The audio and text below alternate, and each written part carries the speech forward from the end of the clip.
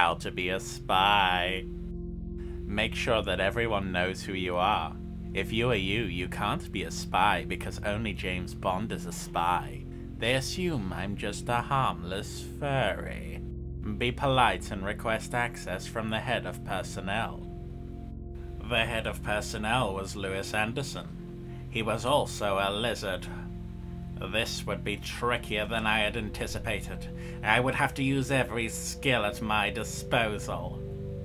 Reassure him that you are not a spy, whilst being as unsuspicious as possible.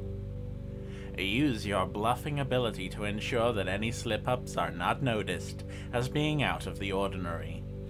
It was vital that I acquired Louis Anderson's potato. As I watched his scaly fingers typing, I tried to envision how I could wrest it from his pockets. Suddenly, I thought, why not try persuasion techniques?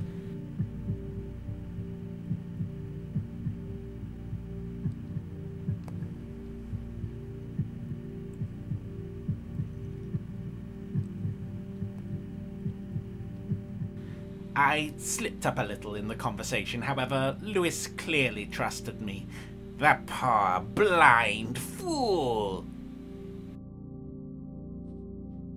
Unlike most of his kind, Louis was a kind and fair lizard, and decided that he would give me the potato for absolutely free, which was very suspicious in and of itself. However, I decided that I would accept this gentle act of kindness, and realized that he was my only friend.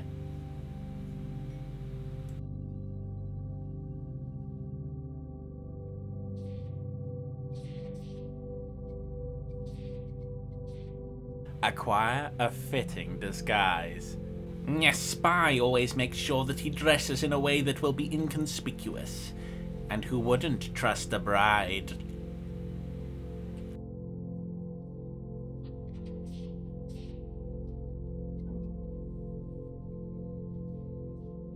Now we try innocently to acquire other things in the most nonchalant manner possible.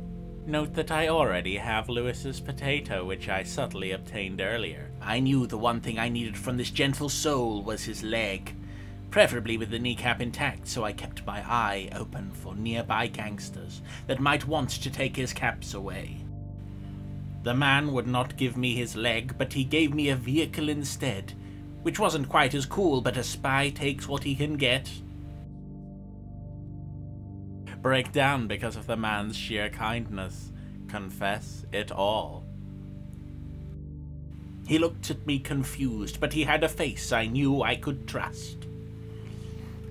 It turns out that this noble soul was a patriot all along, ready to betray everyone for the sheer hell of it.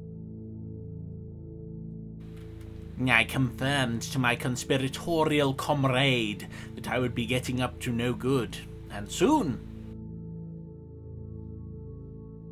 He gave me a box of equipment so I could save the world he didn't care about.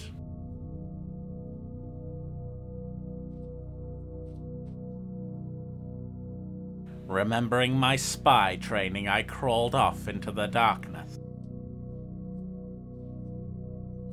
I trusted a man in chemistry, but he did not believe me. I persuaded him that I was a harmless crazy person, so he wouldn't be suspicious. Little did he know I was executing my master craftsman mind control on him. Using the chaplain powers Louis had bestowed upon me, I tried to bring him into God's flock. I used my flashing hat to hypnotize him and danced away into the darkness.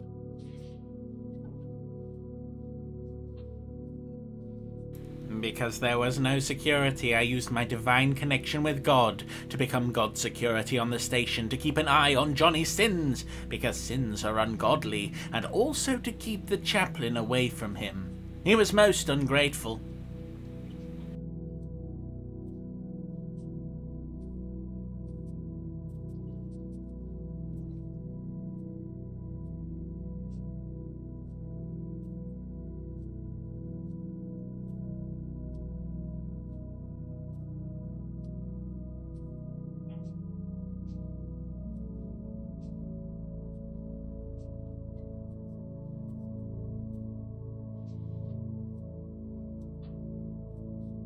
I had ensured the impossible. As a secret agent of God, I had become the security that this gentle soul needed to keep I, the chaplain, away from him, so that by being with him, I, as security, could always ensure that I, as the chaplain, wouldn't bother him. I felt his mind break. I felt that the AI didn't trust me enough to open doors for me, so I went back to bother Johnny Sins. I found out, using my persuasion skills, that Johnny Sins was behaving sinfully and making potassium the fiend.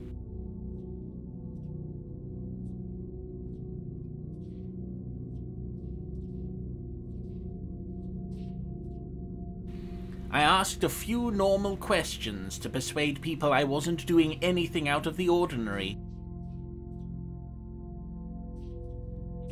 And I insisted Johnny Sins work so his partner could keep an eye on him.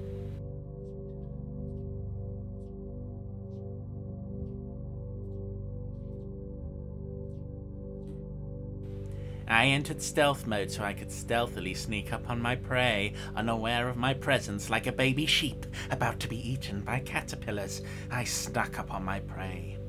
I told the computer how stealthy I was, and it was amazed to silence. Look how stealthy I am!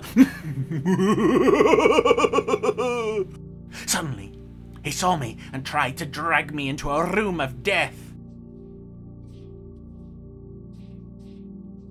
I summoned the spirit of Bushido and drew my katana, and then by the power of Grayskull I attacked.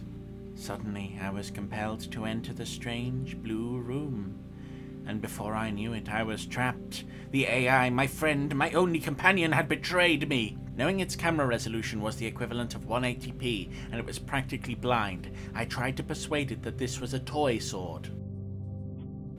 Knowing my friend Lewis wouldn't be fooled, I tried to impress him with the majesty of the blade forged in the time of Hojo.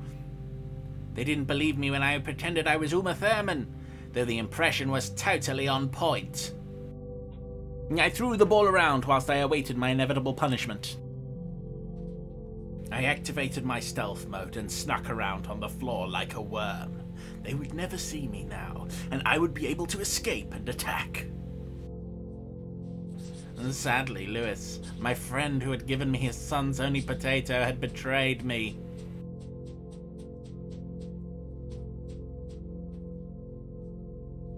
I felt scaly hands pick me up. I felt cold and numb. I was carried into darkness by a lizard I could no longer trust. There were a few brief flashes of meaning. Then all I knew was darkness. Time to die.